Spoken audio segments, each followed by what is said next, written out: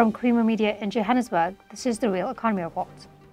The University of South Africa has launched Africa's first next-generation DNA sequencing platform, the PacBio Revio, which was developed in collaboration with Inqaba Biotec.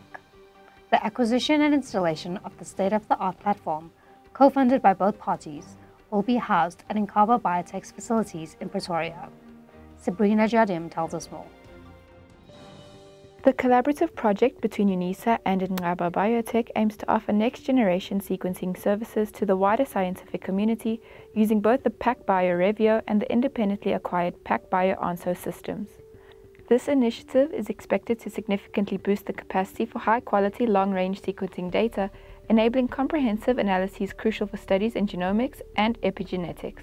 This project requires a sequencing of many species across the African continent. As you know, we are very, very diverse. There are many species that are kind of endangered, or some may be culturally important biodiversity conservation. So we need to sequence those and kind of preserve the information around those species. And that is the idea of the African Biogenome Project, which is housed at Unisa. And then because we've been, as a company, doing whole genome sequencing for many years, so we are very much placed to be the one to carry out this project, especially with the aim of African Biogenome Project to do this sequencing in Africa and contain the data within African continent. So we came as an ideal partnership to partner with Africa BP and Unisa so that their samples can come here and then we do sequencing for them. Well, we were doing sequencing on a prior kind of platform before the Revio, which is like a medium throughput where you can run one sample at a time.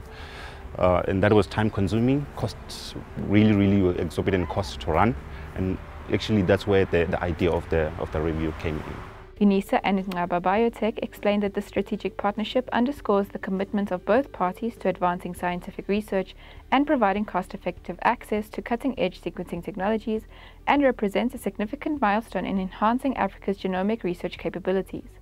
The platform aims to provide enhanced research capabilities whereby the long-read sequencing technology will provide insights into complex biological processes, including gene regulation, development, and disease progression. Moreover, the new sequencing services will be available to researchers and scientists across Africa, fostering a collaborative environment for genomic studies and innovation. The Revio platform kind of allows us to actually sequence 4 to 8 genomes all at the same time in 24 hours. So you can actually have it running like that, can load, because the sequencing happens simultaneously across different chips in the machine. And that is the big advantage, because 1, you can run many samples at once. 2, you get the highest quality of data. 3, the cost is greatly reduced because you can run more samples at the same time. And of course, the most important thing is the turnaround time. You need to have as little turnaround time as possible to be able to sequence more and more samples. So that is one of the big features of the Revio, for us to enable us to load more samples, get the data in the shortest time as possible, and of course be cost effective. Unisa and Inqaba Biotec note that Africa BP continues its pioneering work in generating genome sequences of indigenous, endangered, and endemic species from Africa. These efforts are aimed at addressing key questions about species adaptation and informing conservation strategies to manage populations at risk of extinction. They explain that the project is dedicated to providing technical support, standardized procedures, and scientific directions to conserve the continent's precious genetic resources effectively. That has been our aim, to bring into the African researchers, into the African market, the latest technologies that are there. And right now, PacBio Revio is that technology, and that's why we decided we need to get, because you need to respond to the demands of the research and the prices and all those things.